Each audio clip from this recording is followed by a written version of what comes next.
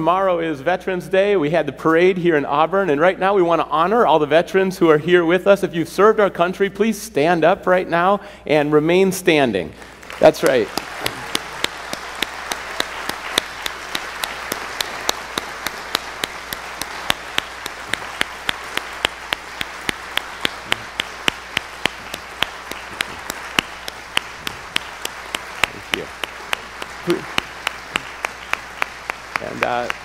Please remain standing. We want to pray for you and your families. We appreciate you. We love you. Let's pray together. Father God, thank you for these who are standing right here. God, we pray that they would sense how honored they are. Lord, we know that freedom carries a lot of responsibility, and there's people who have really carried an extra portion of that responsibility. And God, we are so grateful. We pray you bless these people, bless their families as well. God, across our land, comfort and encourage families of loved ones who have loved ones who are serving right now as well. God, and we pray for wisdom for our leaders. Lord, that they would make wise decisions and honor you. And God, we are so grateful for our veterans, and we pray that they would sense your great love for them as they move forward and follow you with all their hearts. And we pray in Jesus' name, amen. Amen. All right, well, in 2 weeks, we have an event here coming up. It's a meal, a Thanksgiving meal. We call it Thankful Hearts, and it's going to be on Monday the 25th. Hundreds of people. It's a beautiful night. Hundreds of people will come from our community to enjoy a meal here with us, and we serve together, so you can prepare food, you can bring food, serve food, clean up, you can host a table. There's lots of opportunities. Check out the table in the lobby, and you can get involved. We do it together. It's an amazing night. Also, a week from today, we have our family meeting. That's twice a year, and it's a chance to hear about ministry, finances in a very transparent way. Also, vision for the future. It's 12:15 next Sunday. And the last thing I want to mention is Orphan Weekend. Across the country right now, it's Orphan Weekend, and we have a video to share with you. So please take a look at the screen, open your hearts, and let's watch this video together.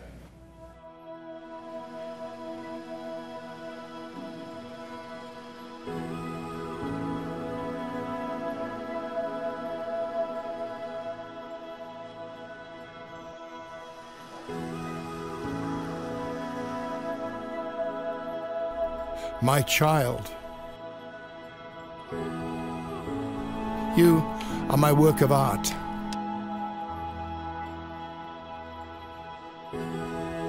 My hands have molded you from birth.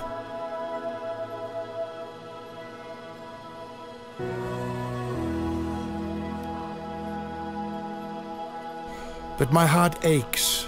I see my children who are hurting. They're cast aside like worthless clay. I long to restore, heal, and make beautiful.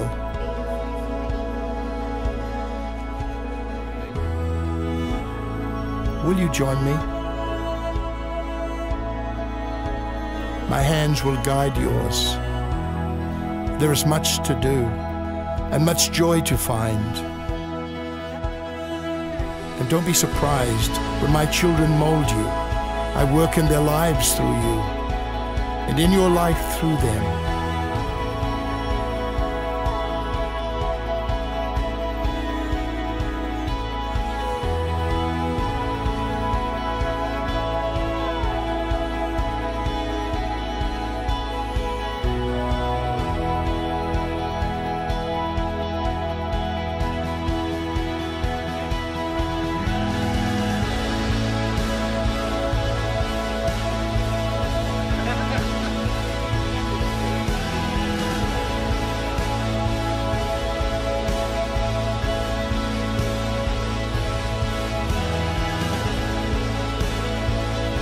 Come, be like me to my little ones. Love them as I love them. Love them as I have loved you.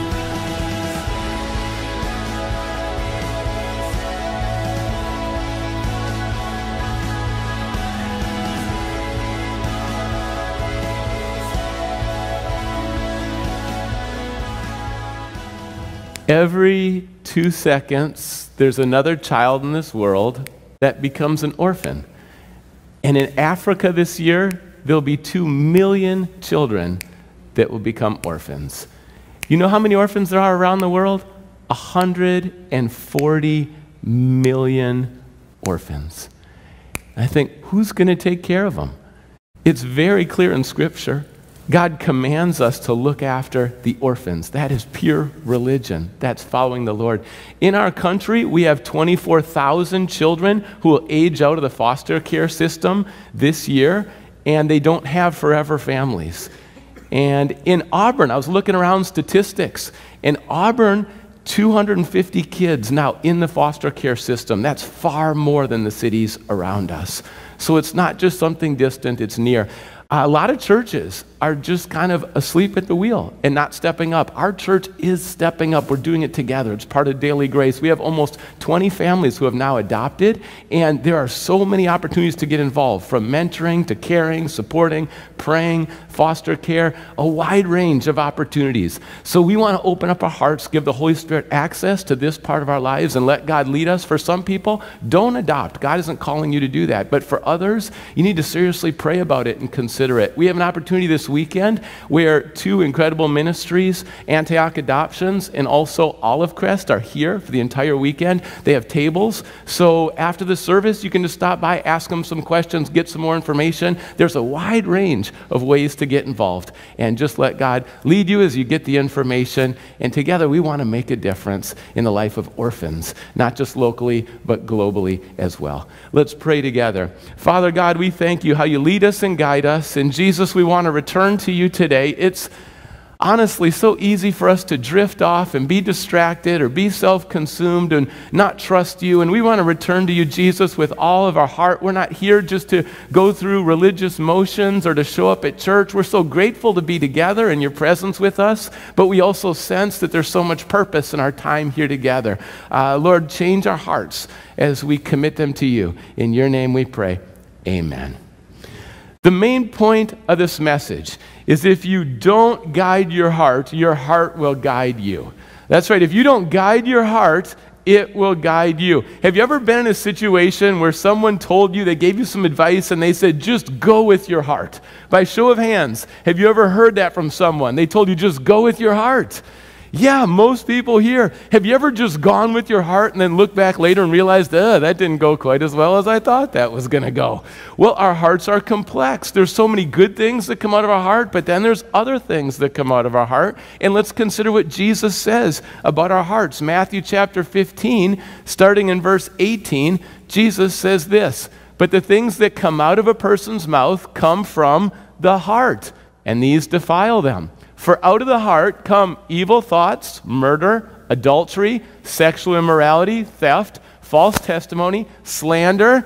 Lots of things come out of our hearts that aren't healthy, and we're trying to discern, all right, should we just go with our heart? Should we not go with our heart? What we learn from Jesus is sometimes our hearts are deceptive, and sometimes our hearts will actually veer us off the path. But Jesus is committed to healing our hearts. Jesus is committed to the deepest transformation. And we all need healing in our hearts. We all need a deep transformation from Jesus. And we're going to look at this process of wholeness that Jesus brings to our lives. Now, 3 stages today, and from the text. The first one is the reveal. And here's a question for each of the stages. With the reveal of our heart, the question is, what have you chosen as your treasure? Every day, you're choosing your treasure. You could look back over this last year and it'll be evident. What did you treasure? Who did you treasure this last year? Jesus explains in Matthew chapter 6, starting in verse 19, "Do not store up for yourselves treasures on earth, where moth and rust destroy, and where thieves break in and steal. But store up for yourselves treasures in heaven, where moth and rust do not destroy, and where thieves do not break in and steal." Listen to this verse. "For where your treasure is, there your heart will be also." I want to say it again. For where your treasure is, there your heart will be also. The eye of the lamp is the lamp of the body, and if your eyes are good, your whole body is full of light. But if your eyes are bad, your whole body will be full of darkness. If then the light within you is darkness, how great is that darkness? For no one can serve 2 masters. Either he will hate the one and love the other, or he will be devoted to the one and despise the other. You cannot serve both God and money. First, this passage is not teaching that it's foolish to have a savings account. The Bible, it goes over and over again. Good stewardship includes some savings. This passage does not teach it's foolish to have retirement. This passage does not teach you should stop enjoying your blessings. And you know what? You shouldn't have any possessions. This passage is twisted in many ways that are not accurate to the text. Also, there's not a clever way around this passage. You cannot say, well, moths and insects, we have insects repellent. Okay, mice, we've got mouse traps. Rust, we've got rust-proof paint. Thieves breaking into the house, we have a house alarm. This doesn't apply. That's not the way this passage rolls out. They had those issues back then. Rusting meant eating. They had mice that would come into the barns. Their walls were clay, very thin, so criminals could break into the house very easily. The point is, these blessings aren't permanent, and the things that we see are not going to last. What does this passage teach? Jesus brings three contrasts. Your treasures are in heaven or on earth. You choose light or you choose darkness, and you serve God or you serve money. And if you've been around church for a while or you studied your Bible for a while, you're like, I know the right answers. Treasure in heaven, I'll take light, and also God, not money. Did I get it? Yeah, that's right. All three right answers. But this passage isn't about the right answers, and it's not about how we feel like the condition of our heart is in. It's about how things actually are. Very different from what feels like to how things actually are. So there's three heart locators that Jesus brings, because you want to say, well, where is my heart? Where exactly is my treasure in my heart? Well, here's three things. First of all, your spending reveals your heart. If you look at the return from your credit card or your checking account, and you look, where are you investing your money? That reveals where your heart is. Here's the second one, your eyes. Your eyes tell a story. You know, if I look at your kneecap or your ankle or your elbow, it doesn't really tell a story. It looks the same every day, but our eyes tell the story and tell a condition. What are we looking at? What are we fixated on? What's going on in our soul? What's going on in our heart? And then the third one is your serving. Your serving tells a story about how you're using your gifts, and also how you're loving people and how well you're loving people. That tells a story about where your heart is. These are reveals about where our heart is. Psalm 26 verse 2 is a prayer. I encourage you to pray it this morning. Would you be so bold to pray this? Test me, Lord, and try me. Examine my heart and my mind. God already knows and sees it, but invite him in. And this is what it'll boil down to so often. Is your first love your creator or something he created? Is your first love your creator, or has it shifted to something he created? And you say, well, kind of both. I mean, sometimes it's a roller coaster ride. I mean, it's usually God, money a little bit, but you know, most of the time. Jesus says you cannot serve two masters. If your answer was both, you've chosen money. If the answer is both, you're trying to ride the fence. No one rides the fence. You're not really serving God when you ride the fence. And so he points this out, and a lot of people will push back and say, well, I don't love money. I don't think about money. I'm not fixated on money. Okay, that's maybe a primary way of seeing it, but look at the secondary way. How many people are locked in to the lifestyle that the money brings? The comfortable aspects. You say, well, that doesn't affect me that much. Oh, really? Have you ever been pulled out of your home? Don't have a car? Don't have the things that you usually have, the comforts? Well, I want all those. Okay, maybe God gave them to you and you enjoy them, but the point is, sometimes we're so locked into what's comfortable, we don't even realize that our heart is locked into that and preserving that more than it is to taking risks for the Lord and being available to how the Lord wants to use us. Now, we live in a right now culture. What's going to help me? What makes me feel good right now? And Jesus stretches us to think long term in this passage. How about the question this? How much are you going to bring with you to heaven?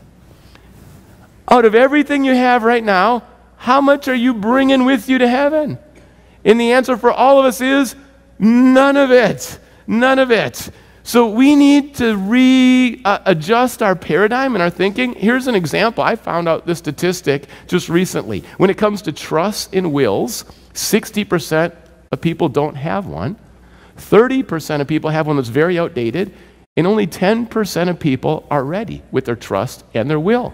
Now, that's not eternity. That's just the end of our lives. But that's part of stewarding. Because if we steward what we have, well, when we pass, our families, our churches, I mean, there's so much good that can be done versus if you don't have one, where's that going to go? This is just an example of some foresight and looking ahead, but ultimately to heaven. John Stott says this: what we keep, we lose. What we give, we have. Catch the paradox? What we keep, we lose. What we give, we have. William Borden, he was going to be the heir of the fortune from the dairy company, the Borden Dairy Company. Well, his parents decided at age 16 they wanted to send him around the world to see the world, and they had the resources to do it. You know what happened as he traveled from country to country? His heart broke because he saw the conditions of the world, and he saw how many people don't know Jesus. And he made a decision at that point. No reserves was his decision. Well, then he went to Yale. He graduated from Yale, and a lot of people tried to encourage him and say, all right, now it's time for the family business. You've got your education. And he said, no regrets. I'm going to Egypt. I'm going to learn Arabic, and I'm going to serve people overseas. I'm going to spread the love of Jesus. No regrets. No reserves, no regrets, and then no retreat. He went there. He died at age 25, meningitis. And many people said his life was a waste. But his legacy carried on with no reserves, no regrets, no retreats. Do you know how he lived at Yale? He started a Bible study and a prayer time, and it grew, and 150 students started to join him in the morning. By the time he graduated, it was reported that 1,000 students out of a student body of 1,300 got involved in Bible study and turning to Jesus. Do you know what his motto was in life? Say no to self, say yes to Jesus every time. Can you imagine going through life like that? Saying no to self, saying yes to Jesus every time. And ultimately, it doesn't matter if you live 25, 52, 92. Success, true success for all of our lives, is being faithful to Jesus. It's not the world's measures. It's being faithful to Jesus. And he saw that clearly. During the week, there's tension because there's things we want to do, and then there's being faithful to Jesus. And sometimes it's difficult to decide. I got to tell you, there's a soccer game going on today. I don't know if you've heard, Seattle Sounders going for the cup. 69,000 people. Game starts at noon, and I felt some inner tension. And some people said, oh, just videotape 9 o'clock and then show it at 10:45. You'll be out. Sermon's up on the screen. We're all good. You're at the game. There's part of me that wants to go to the game. I'm here. And that little wrestling that happens, it's not like these are bad things. So often in our week, it'll be something good, but it's not the best. I know where God wants me. He wants my heart, my mind right here, preaching, 10:45. He wants, that's where God wants me. I do it with joy. I wouldn't pick it otherwise. But yeah, you start to think about, ooh, that could be fun. That could be good. And it's the reveal. Where's our heart? Where is our heart is what Jesus is focusing on. There's the reveal. And then that leads to the traps. Here's the question for the traps. Do you have a worried heart? Do you have a worried heart? If you shift from loving your Creator with all your heart to starting to love the created things more, you're going to have a worried heart. If you're primarily preoccupied with created things, including people and stuff, then you're going to have a worried heart. Now, God, in the beauty of his creation, inspires us, and we see that in this passage. And I took a couple pictures. I think mountains are a great reminder of God's presence. Beautiful weather the last week, and we like to say the mountains out, don't we, in the Pacific Northwest, Mount Rainier, and I took a picture there, the lake, reflection, and then even up close, and there's the lake, the houses, and the size of Mount Rainier. When you look at Mount Rainier, think of Psalm 125. When I look at the mountains, I think of this psalm. Those who trust in the Lord are like Mount Zion, which cannot be shaken but endures forever. As the mountains surround Jerusalem, so the Lord surrounds his people both now and forevermore. Mountains remind us we don't need to worry. We trust the Lord. He surrounds us, his power, his protection, his presence. And we want to trust him and be solid like that mountain. But then Jesus points out the reality of our hearts and how we so often worry. Look at verse 25. Jesus says, "Therefore I tell you, do not worry about your life, what you will eat or drink, or about your body, what you will wear. Is not life more important than food, and the body more important than clothes? Look at the birds of the air. They do not sow or reap or store away in barns, and yet your heavenly Father feeds them. Are you not much more valuable than they? Who of you, by worrying, can add a single hour to his life? And why do you worry about clothes? See how the lilies of the field grow? They do not labor or spin, yet I tell you, not even Solomon in all of his splendor was dressed like one of these. If that is how God clothes the grass of the field, which is here today and tomorrow thrown into the fire, will he not much more clothe you, O you of little faith? So do not worry, saying, what shall we eat, or what shall we drink, or what shall we wear? For the pagans run after all these things, and your heavenly Father knows that you need them." This passage is not teaching that you shouldn't plan, you shouldn't have foresight, you shouldn't have limits, you shouldn't make adjustments. That's not what this passage teaches. And at the same time, worry is very different than genuine concern. Genuine concern is positive and compassion, and it leads to action. Worry is something very different and unnecessary. This passage teaches us that the list of things that we could worry about is very long, right? Our body, our clothes, what we eat, what we drink, our life, our health, our future. I mean, isn't the list long of things? We haven't mentioned, earthquakes and what people think of us and finances. And the list is long every day. And here's another piece of news. It's not going to change. It's not going away. Every day we wake up, the list of things we could worry about is massive. That's not going to change. So let's take a look at worry from a few different angles. First, from a physical standpoint, worry is wearing us down. Worry wears us down physically, emotionally. It affects sleep. Worry depletes us. What about logically? Worry has no positive impact. Worry doesn't change anything. You can't add 1 hour to your life by worrying. So worrying is futile. It's a waste. It's logically a waste. It physically wears us down. And you know what it does relationally? It puts strain on relationships. If you're around someone who's worried all the time, you feel that, don't you? You feel that strain. It can lead to distance. And it not just affects our relationships with each other, it affects relationship with God, because it's ultimately saying, I don't trust you, God. I don't trust you. I'm not trusting you. And so worry across the board, I think when we analyze it and look at it, we would say, no, thank you. It makes no sense. It's not good. And God comes alongside of us in our worry, loves us in our worry, and with that, he points us towards creation. Our loving Heavenly Father points us towards creation, like the birds, like the grass, like the flowers, the lilies. Spurgeon says this, lovely lilies, how you rebuke our foolish nervousness. Isn't that a great insight? Lovely lilies, how you rebuke our foolish nervousness. John Stott shares a playful poem. Said the robin to the sparrow, I should really like to know why these anxious human beings rush about and worry so. Said the sparrow to the robin, friend, I think that it must be that they have no heavenly Father such as cares for you and me. Playful and convicting too. When we stop trusting God, we go into worry mode. We go into a mode that's over-controlling, over-intense. And it's when we stop trusting God. Have you ever noticed it's really hard to trust God and worry at the same time? It's impossible, isn't it, to really trust God and worry at the same time. So there's the choice that's laid out before us. And we want to guide our hearts, because our hearts will drift to worry. We want to guide our hearts to Jesus, and we want to go from worry to worship. And here's an example of someone in our church. Their car was stolen. They woke up Sunday morning excited for church. Their car was stolen. You know what they did? They let the police take care of it, and they got on a bus, They came down to church and they worshiped. They could have worried about the stolen car. They said, no, I'm going to worship today. You know what happened? The car was recovered, but all the equipment in the car, they didn't find it. And the person said, it's just stuff. It's just stuff. I'm going to hold it loosely.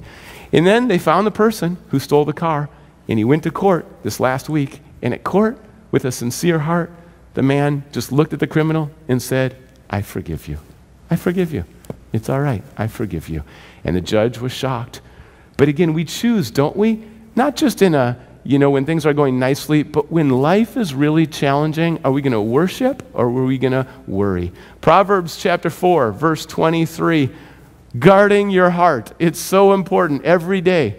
Proverbs chapter 4, above all else, guard your heart. From everything you do flows from it. I was a goalkeeper back in the day, so my responsibility was to guard the goal. And it's a guarding where you're locked in and guarding your heart from impurity, from worry, from pride. You guard your heart. Why do you guard your heart? Because everything flows from your heart. Your words flow from your heart. Your attitude flows from your heart. Your relationships, responses, it flows from your heart. So you guard your heart. And you also receive what Jesus said. You know what a key in this passage is? It's how valuable you are to God. Please don't miss that.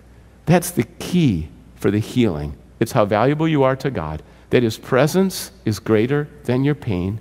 His promises will endure longer than the trial you're in. His faithfulness is greater than your waywardness. It's not a striving or an earning. It's a realizing and receiving how valuable you are to God. And when you receive, then the worry starts to dissipate. And Jesus also points out that the solution to the worry is going to involve faith. It's going to involve faith. It's a step of faith to let go of the worry. And religious people in His day were lacking that faith. Now, here's a visual. A lot of people have to-do lists. Anyone here? To-do lists? All right. How many go for it digitally? Some people, okay. How about sticky notes? Anyone else besides me, old school? All right, I see you. My people are here today.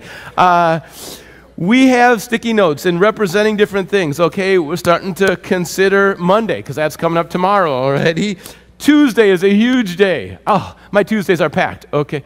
I probably shouldn't Wednesday, but yeah, a little bit of Wednesdays in there too. There's some other things that I'm thinking about. There's work around the house that I have not done. I've not taken care of. Well, the kids, that's very significant. Well, work stuff, that's definitely on my brain right there. And then, yeah, there's some finances that are getting a little tricky. And, there's some people, there's some conflict right now I'm dealing with. And hi, how's life going for you? Do you ever feel like this?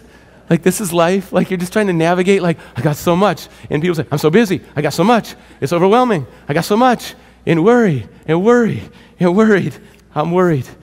Well, the YMCA has something called spiritual vitamins here in Auburn. Someone gave this to me. I had never realized this before. They gave it to me as spiritual vitamins. What's this? Well, on the back is a Bible verse. The YMCA here in Auburn, putting the C back in the YMCA. And the Bible verse is from Exodus. And it says, and He has filled him with the Spirit of God, with wisdom, with understanding, with knowledge, and with all kinds of skills, including making artistic designs for work in gold, silver, and bronze. It's the first mention in the Bible of being filled with the Holy Spirit. And the worries are starting to roll off me as the scripture comes out. And what does the scripture say? I'm filled with the Spirit. God gives wisdom, understanding. His grace is sufficient for today. He's going to help me with planning and setting limits. His favor is on me, following Jesus. And what a difference Scripture makes. Our minds are renewed. Our hearts are changed. And now what happens? I say, oh, hey, Monday, Tuesday, there you go. I see you Wednesday. That's right, some conflict going on. Work, the kids, some stuff in the house. All right, put it right there. Scripture has the final say. I'm trusting God, and now it's in my back pocket. I'm abiding. How can I serve you? How are you doing today? What a difference, right? Two ways to go through life. Overwhelmed, worrying, pressure's all on me, or shift, prayer, Scripture, trust the Lord, abide, now we're ready. And Jesus is showing us the difference, so we'll make the shift. Here's the final shift. And the question is, do you want to get well? Worriers become warriors. It's a choice, going from worry to worship. Jesus says it in Matthew chapter 6, verse 33, but seek first his kingdom and his righteousness, and all these things will be given to you as well. Therefore, do not worry about tomorrow, for tomorrow will worry about itself. Each day has enough trouble of its own. 3 times Jesus says, do not worry, do not worry, do not worry. Turn to the person next to you and say, do not worry. Now look the other direction and say, do not worry. Now let's all say it together. Do not worry. So biblical, so good, so freeing. You know what it means in the Greek? Do not worry is what it means in the Greek.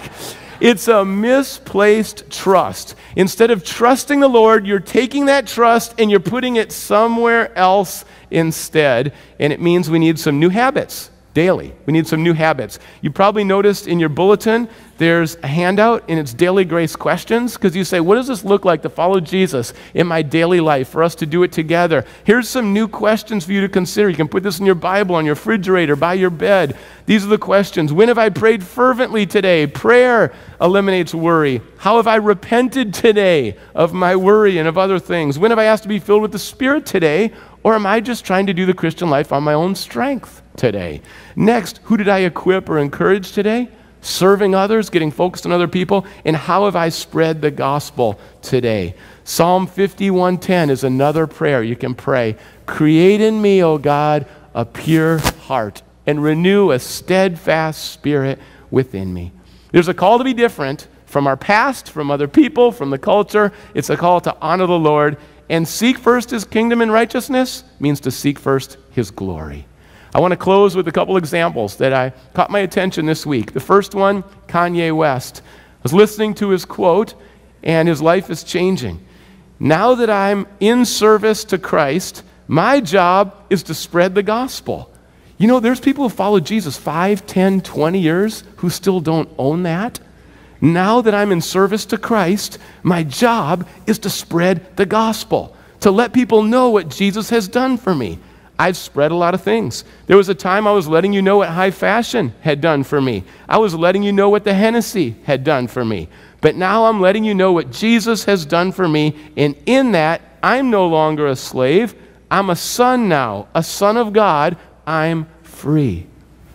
Spirit moves like the wind. You don't know who's going to be changed next, who's going to turn to Jesus next. Kanye is a new Christian. Well, what do you do if someone's a new Christian? Welcome them into the family, right? Following Jesus together, and you pray for them. Now, if Kanye was at our church, what would we do? We'd start to do life. We'd have conversations together. We'd want to help him to learn how to pray, how to read the Bible, right? What his gifts are, and how to use those for the Lord. He's starting to move that direction. But when someone's a new Christian, you pray for them, pray for the people that are discipling Kanye, right? So that's an example of someone making a shift in their heart in going for it with Jesus, taking those first steps. I remember when I trusted Christ, my life was messy. I had so many areas I had no clue what it looked like to follow Jesus. So someone that's a new Christian, sometimes we judge them and say, oh, they should have their whole act together. Well, we want to pray for them and build them up. Here's the second thing that stood out to me, going for the kingdom. In Iran right now, they say it's the 9th most intensely persecuted place for Christians to live, 9th most in the world. But do you know what's happened over the last 25 years? 25 years ago, it was estimated there was about 100,000 Christians in Iran, and today that number is growing exponentially, and they estimate about 3 million Christians in Iran. Incredible what God is doing in Iran. Some of them are going to Turkey to escape some persecution. Some are just taking it on the chin. But we need to pray for our brothers and sisters in Iran as they're seeking first God's kingdom in a very intense place. They could be filled with worry in that condition, but they're going for it with the Lord. And then the last one I want to mention is Francis Chan, who's been a pastor in California for many years and a leader in our country. And God's used him in so many ways. And he just announced this week that he and his family are moving to Myanmar, which is a long ways away, different country. And this is what he says: fishing in the same pond my whole life, and now there's like thousands of other fishermen at the same pond, and our lines are getting tangled. And he said it's kind of like this. Started fishing in this pond, then I build my house on the pond, and my friends come and build their house on the pond, and we don't really do that much fishing anymore in the pond. We just talk and play and hang out. And he said, it's like there's a pond 5 miles away where the fish are so hungry and no one is fishing at that pond. Now, if I'm called to fish, I'm going to take that hike. And he sensed God leading him to Myanmar. It doesn't mean you're more spiritual if you go overseas and you're less spiritual if you're here. It doesn't mean America's second rate, but he sensed that calling from God, and he's looking around the world. His family went to Myanmar recently, and you know what happened? As they went from hut to hut, shared the gospel, people turning to Jesus, people getting baptized. It's incredible what God's doing there. And he looked, and his wife, and they just thought, is anything we're doing back in the States comparing to any of this? And they just sensed like it was God's time that they would go to Myanmar together. And looking back in America, he says, you know what? I've tried too hard to be too clever instead of just sharing the gospel with people.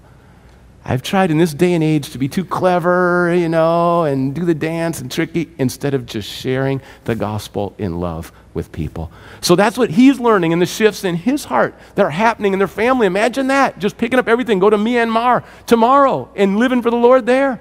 And so how is God leading you? How is he leading me? It's personal, it's together, but here's what we know. It's not to have a heart that is self-consumed and have pride and defensive and worry. That's not the heart Jesus has for us.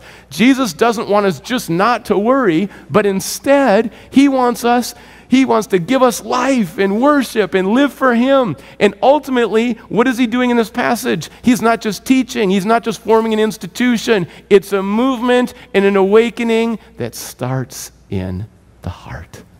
It's a movement and an awakening that starts in your heart. Let's pray. God, thank you for challenging us. Thank you for comforting us. And God, I pray we would make the shifts as our hearts are revealed, and worry and materialism and pride and the idol of being comfortable are exposed. There's so many traps every day. Help us to have new habits, to trust you, to repent, to follow you, to do it together. We say yes, Jesus, to worship, to the movement. You are working in our hearts, the growth, the healing, the transformation. And we say yes to you, Jesus, and putting you first, loving you first, not what you've created, but who you are. We praise you together. In Jesus' name. Amen.